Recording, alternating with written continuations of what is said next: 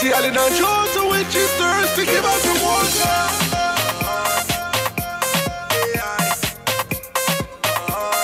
He's been in the game for a long time, and trust me, a man who doesn't even need an introduction right there has been doing amazing work right there.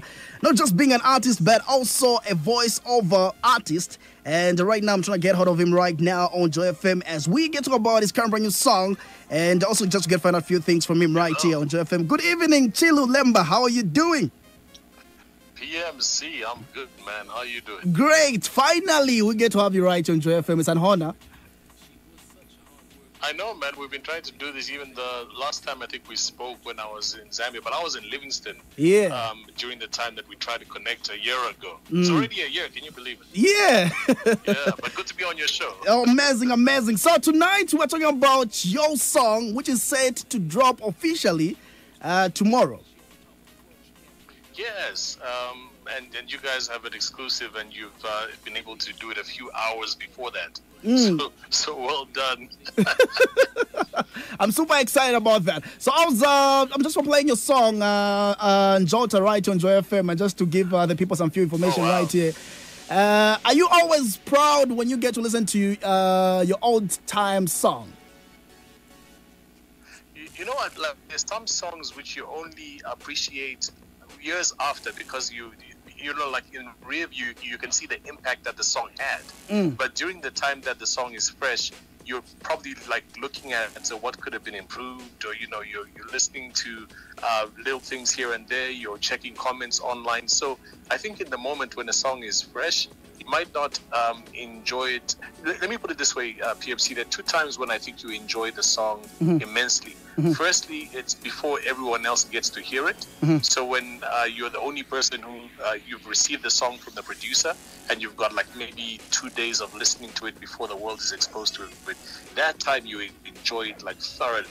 And then when it's released to the world, you start enjoying it, but with a bit of hesitation, because you're also seeing what people's reactions are and seeing it through that lens.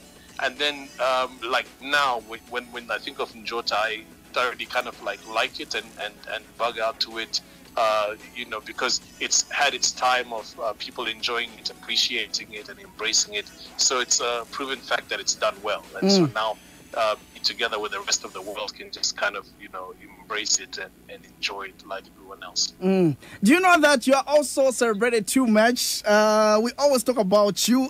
Just the other day, I was having an interaction with a friend of mine, a colleague. He was talking about you, saying you have done a lot and you deserve to be celebrated right there. Do you sometimes feel like there's more credit that you need to get? Not at all, if I'm honest with myself, because, life is a journey. Like, for example, and you're probably in the same boat as me, because, we're creatives and we're looking at the next thing. So right now, the thing that's associated with me as brand new today is this new song called Come Closer.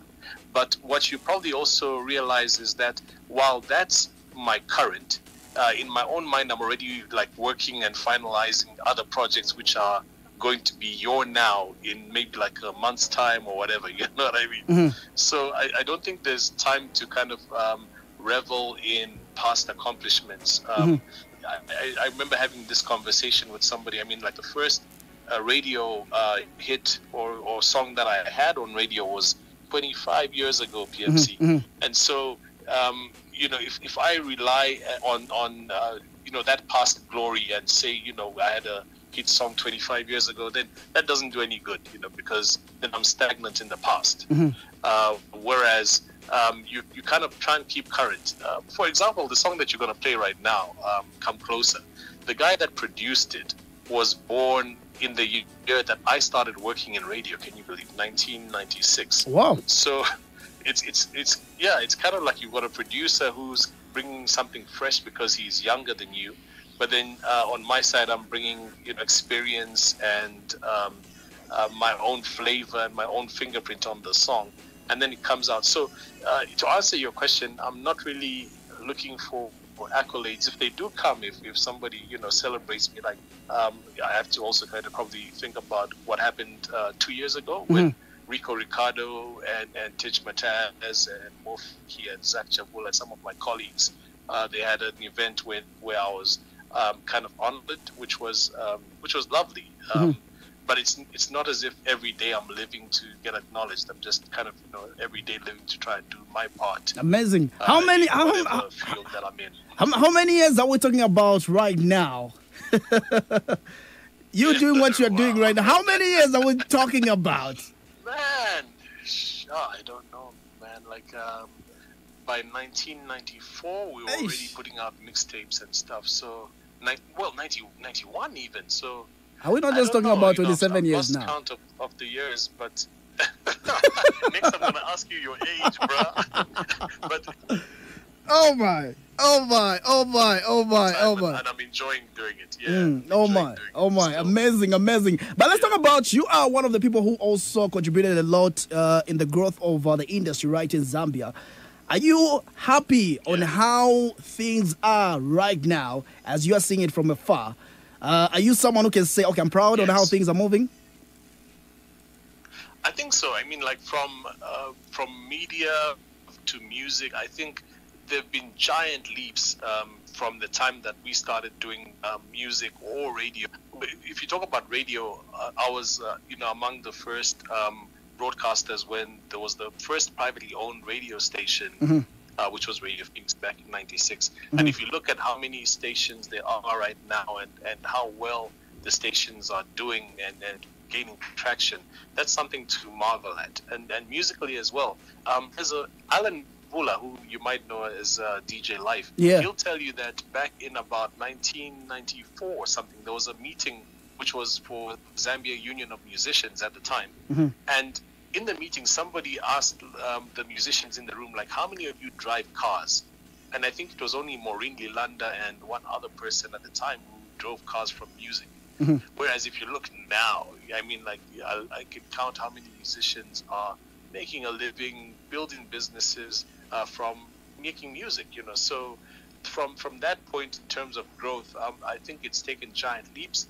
But I also think it's one of those things whereby we can't be complacent and think we have arrived, because there's a long way to go. If you look at breaking into the international market musically, there are very few artists from Zambia who have made an imprint, So there's still a long way to go. We can't be satisfied and think we've arrived. I think the journey is long ahead of us still.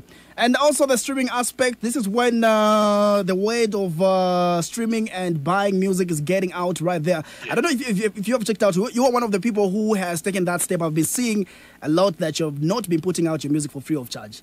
You make sure that your music is online. It's either on Vesesani or it's not on a free download right there. Maybe just tell us, are we moving the right direction?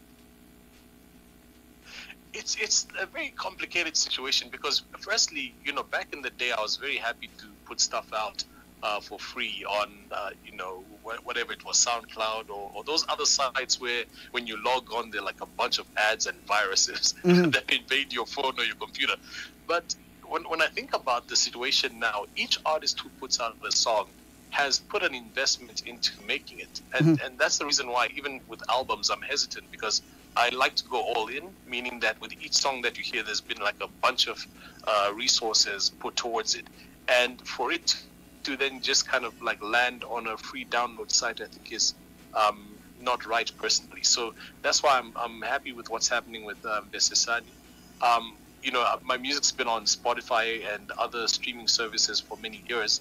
And there's also, the fact that streaming doesn't pay much. But if you then lean and pivot your music to be it in Vesesani or be it iTunes downloads as opposed to Apple Music streaming, then maybe you're getting something back. It's not like you're going to get all your money back. It's I think folly to believe that you'll return to your investment will be returned from those avenues exclusively.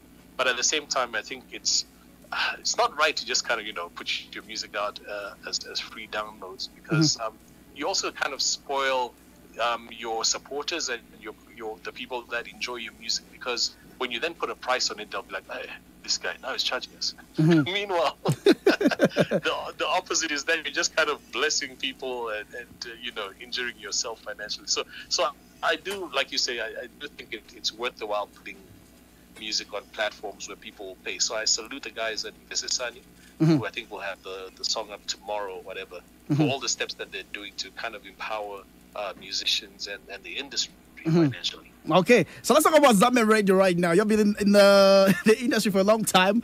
Are you also happy when you get to listen to how radio has grown in Zambia right now? Maybe also we can just maybe rate us right now out of 10.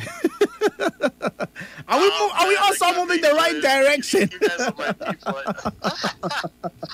Oh my! I'm not rating unless I get a phone call from Mr. G. Oh my! No, but yeah. Radio is doing so well. I think we've got the radio summit which I'm involved in, which for some in a certain way helps to empower radio stations. So shout out to Zanako who've been sponsoring that effort.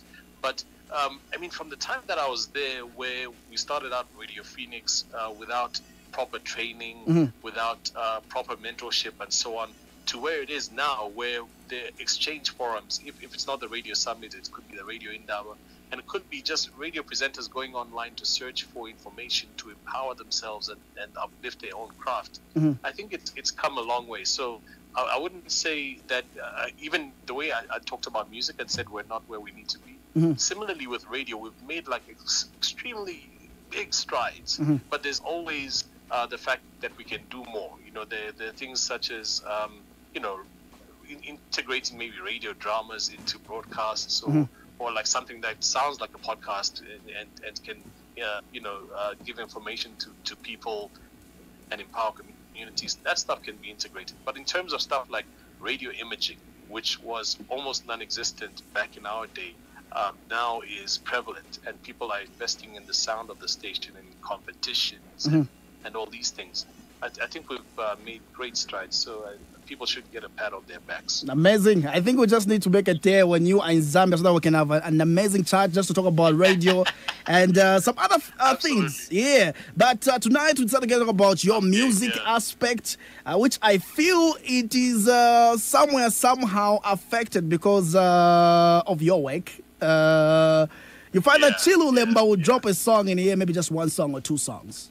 And right now we're talking about Come Closer, which is, I feel like 2020, this is your first song in 2020, is it? It is, and I don't know, the team put out like a press release, which is curious because it's almost like every decade there's been like, I put out like a lot of songs, but what sometimes happens is like I'll put out an album and then only one song will make an impact on radio. So if you think about the journey, like in the 90s it was Zambia Moto, which was the first Vernac and English song to hit radio in 95. That was in the 2000s. It was Shibuka from the Rhythm Nation project. Between 2010 and 2020 it was Jota, which kind of made an impact, the one you played just now, along with maybe a few others. But in 2020, this is the first song that I'm putting out this decade. It's funny to say this decade. Yeah. And it's been a different vibe. The producer I worked with is from Ghana, a guy called Bryan, the Mensah, and the vocalist is also one of his connections from Ghana. But what I try to do is the usual formula of putting English and then sprinkling in some Bemba, sprinkling in some Nyanja, but making it in such a way that even if you don't understand the languages, you're still able to get the essence of the song and to enjoy and not be prohibited by the fact that there's a able to understand Bemba and Nyanja, then you might catch the inside jokes. And so I always tell this. Inside the song. I always tell a lot of new artists saying, as much as you want to sound international, you must always make sure that your origin also matters. And from your current song, I can hear that there's some Bemba right there, which is a good thing at the end of the day right there as well. Anyways, Chilu, maybe you can just tell us about Come Closer. What's the story? And what are you trying to talk about in the song? Just in case someone's locked in right now, they want to get the whole entire idea of the song. Sure thing. If you're locked in right now, so Come Closer is a love song. So it's a song which talks about the journey of a relationship.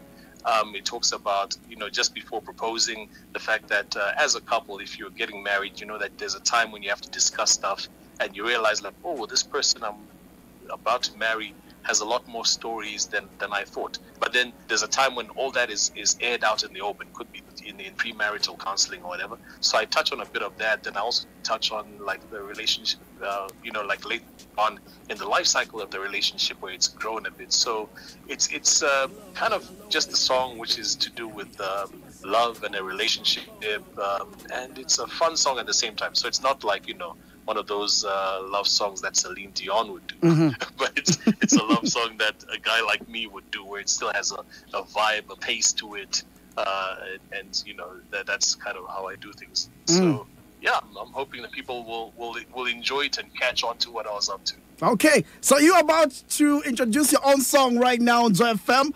Really? Lusaka Zambia, that's the challenge that we're giving you. So we're about to play the song right now, and this is the first time playing it right here in Zambia. And like I did mention, this song hasn't played anywhere yet. It's going to be dropping tomorrow, is it?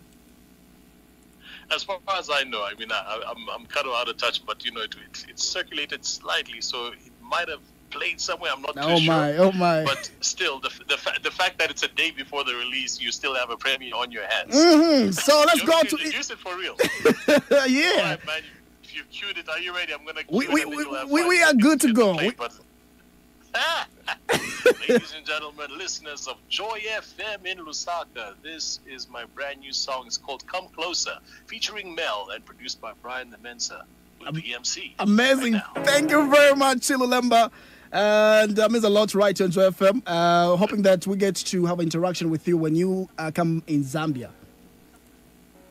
Absolutely. Blessed, man, and thanks so much once again. All right. Let's go straight to Chilu Lemba's song right here. Our very own born and bred Zambian doing amazing work. Voiceover, trust me, has done a lot. We're talking about, if I'm not mistaken, it should be 27 years in the industry. That's not a joke, man. He's a legend. It is a legend. Let's go straight to his current brand new song right here on Joy FM.